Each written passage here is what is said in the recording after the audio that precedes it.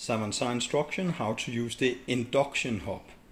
The cooktop is an induction hob, which means that it gets very hot very quickly, but only hot for the pots and pans that are made for it. So basically, even though you're cooking on it, you might be able to put your hand without burning yourself.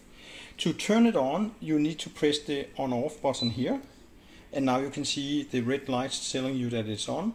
You press the area you want for this instance here. And now you can press down here how many on the level, I think up to 10, how hot it should be. And when I put my hand, it is not hot, but when you put something that are made for induction cooker, it will cook very fast. You can turn it down again, or you can stop it. Actually, it detected that there's nothing on top, so it stopped. I can turn it off here, and now I'm turning off everything again.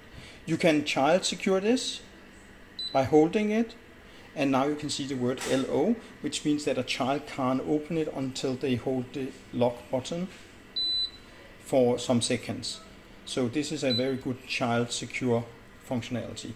There are 4 cook zones on this induction hob, and in the closet next to you have the pots and pans that work with this induction cooker.